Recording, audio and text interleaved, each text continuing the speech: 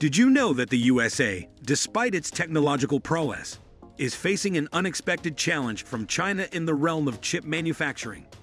Well, join us till we look into China's rush into legacy chips and the West's uncertainty. In a twist of fate, China's strategic push into legacy chips has left the West at a crossroads, uncertain about how to respond. In this video, we'll unravel the intricacies of this evolving scenario, exploring the implications and strategies at play. With that said, let's dive right in. Now, recalling how often the United States has imposed sanctions on China's semiconductor industry, it becomes clear that there have been many occasions where they've actively worked to constrain it. These sanctions range from stopping local companies from providing chips to China to urging countries like Japan and the Netherlands not to give chip equipment to China. Forbes has documented these efforts by the US, which began in 2018 and continues till now. Every year, they introduce newer and more focused sanctions to limit China's chip production. It's quite intriguing that despite the intended impact of these sanctions, the Chinese chip industry not only managed to endure, but also continued to advance. Recent news stories highlight a shared sense of unease in both the US and Europe regarding China's rapidly expanding traditional chip production. Interestingly, both regions are contemplating the idea of imposing further sanctions on China. This signifies that while the effectiveness of previous sanctions might raise some doubts, there's a genuine apprehension about the potential consequences should China's grip on the chip market continue to strengthen. The worry comes from the fact that both the US and Europe depend a lot on chips from China. This makes it tough for sanctions to have a complete effect. It's a tricky situation.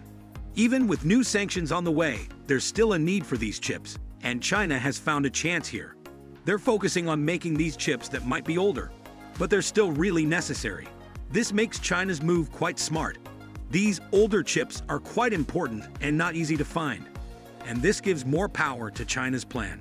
By the year 2026, it's predicted that China will have more factories for making computer chips than the US. Semiconductor manufacturing plants, often referred to as fabs, play a vital role in the production of chips. China's strategic emphasis on manufacturing older generation chips holds significance due to their widespread use in products such as smartphones, electric vehicles, and even military hardware. Remarkably, these seemingly outdated chips underpin the creation of contemporary devices and cutting-edge technologies. This unforeseen development has presented American chip manufacturers with a substantial challenge. The surge in chip production can be attributed to China's resolute commitment to maintaining these vital older chips, which serves as a direct response to the imposition of sanctions. When faced with these sanctions, China took significant measures to safeguard its chip industry. The Chinese government made substantial investments in chip companies, providing them with financial support to not only weather the storm, but also thrive. Furthermore, the government actively promoted the expansion of these chip companies on a global scale by providing enticing incentives for international growth.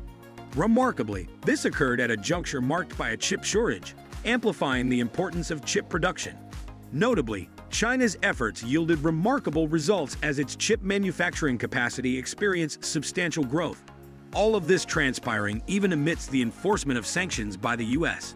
The increase in chip production caused significant worries in the United States. One of the primary concerns centered on China's bold approach to marketing chips. While numerous other nations didn't attach great importance to outdated chip technology, China not only recognized their importance, but also increased its production. This set the stage for an intriguing goal. The worldwide shortage of chips made numerous countries rely on China as their chip source. In the midst of this, the US encountered challenges in fulfilling its chip requirements. This shift in the balance of power positioned China as a prominent chip supplier, casting a shadow over the anticipated effects of the imposed sanctions. Considering the changing landscape, experts Robert Daly and Matthew Turpin emphasize a vital point. They show the need for the US and its allies to watch out for behaviors from Chinese chip companies that go against fair market principles. This watchfulness is important because such behaviors might lead to relying too much on China for chips. This dependence could affect the independence of these nations in important matters.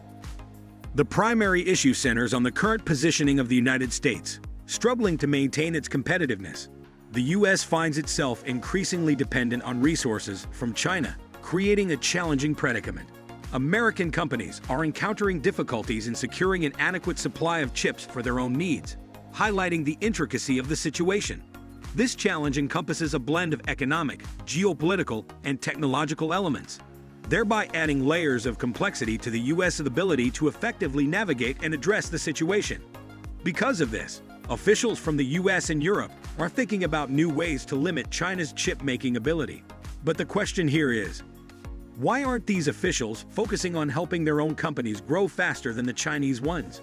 The answer is simple but serious. American companies can't keep up with Chinese companies. China's chip companies get a lot of money from their government, so they can make chips more cheaply than others.